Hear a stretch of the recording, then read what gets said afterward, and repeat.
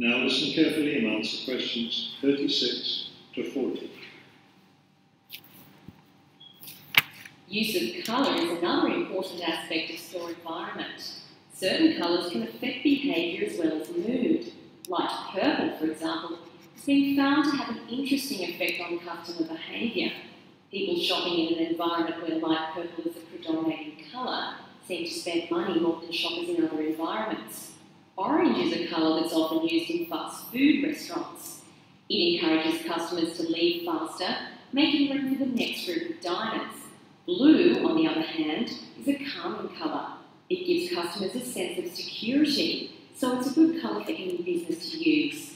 In addition to using colour to create mood and affect customer behaviour, colour can also be used to attract certain kinds of customers to a business. Stores that cater to a younger clientele should use bold, bright colours, which tend to be attractive to younger people. Stores that are interested in attracting an older clientele will have more success with soft, subtle colours, as older people find these colours more appealing. That is the end of section 4. You now have half a minute to check your answers. Huong đang cái cười với cái nụ cười đau khổ, thấy thương quá đi. Rồi, bây giờ 31 Thư nhỏ.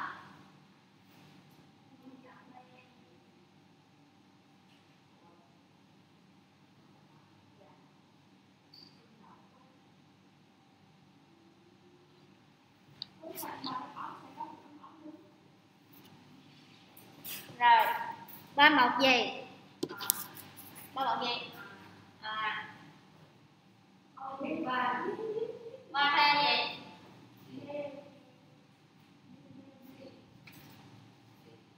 Từ nhỏ bé gì? Từ lớn? Gì?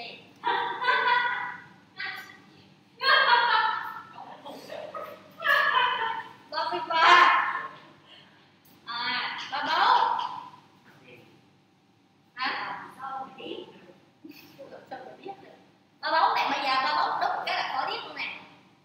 Ba bóng gì? Thân nhỏ. D, thư lớn C, Huong. D à? C. Rồi. Ba bóng gì đó? B à? B, C. B. Đứa nào C là đứa nào biết rồi. Tuyệt vời. Ngon lắm. Em biết cắt nhát rồi. Ba làm gì? Đúng rồi, cao đi 4 mình cao em. B. Đứa nào B, đứa biết.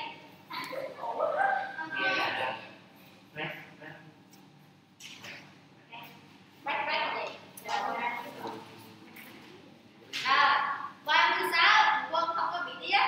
37, thằng Vương không có bị điếc. 38, Thơm không có điếc. Hay là đứa nào kêu sinh hồi nãy đó. Bây giờ kêu sinh hay là security? Quân điếc. 39, điếc. Quân hết điếc. Rồi câu này 40. Đúng rồi.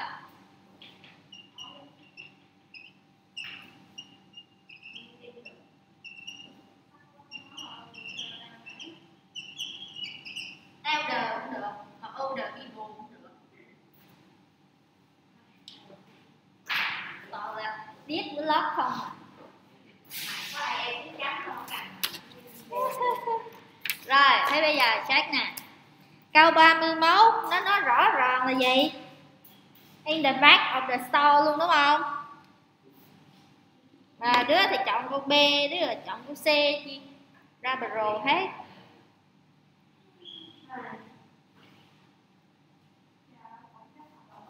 Technology is an invaluable aid for retailers looking for ways to increase sales. Much can be done to the store environment.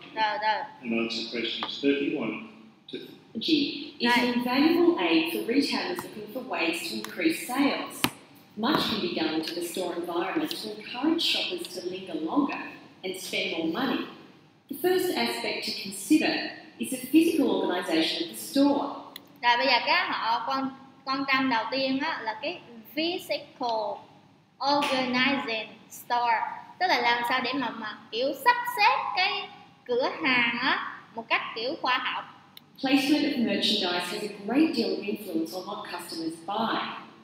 Khi mà bạn sắp xếp hàng hóa ok á, là sẽ ảnh hưởng đến cái sale mà khách hàng sẽ mua. For example, a common Ví dụ nè, practice among retailers is to place the store's best-selling merchandise near the back of the store.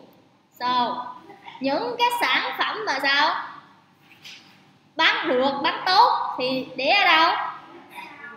In the back, in the back of the store. In order to get to these popular items from the front entrance, Đó, in order để mà get tất cả những cái sản phẩm popular nó sao? In front of the entrance, ở đằng trước cái entrance. Câu B nó nói là near cái front entrance. Near là gần, còn nó là ở đằng trước luôn. Đây không có chọn câu B. customers have to walk down aisles filled with merchandise that they Đó, khách hàng là phải đi qua bên cái lối đó, xong rồi sẽ thấy được trực tiếp cái sản phẩm này. might not see otherwise. Carpets are also used to direct customers through Rồi, bây giờ cái carpet nè, trải thảm như thế nào nè? particular areas of the store.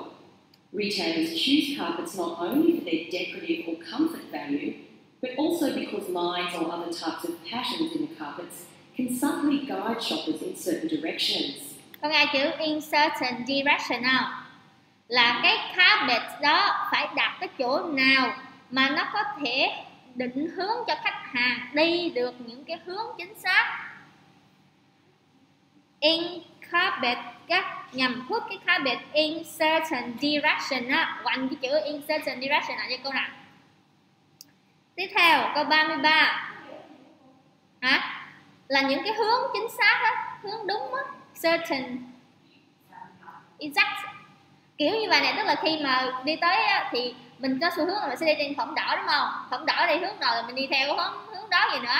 Thì ý là khi mà mình đi theo cái hướng phỏng đỏ thì nó sẽ dẫn đường mình đến những cái đường chính xác đó. Rồi tiếp ha. Besides encouraging shoppers to go to certain areas of the store, retailers also want to keep them in the store longer. Bây giờ muốn keep cái customer in the store longer nè, là muốn giữ lại khách lâu hơn nè. One way to do this Có một cách để làm đó là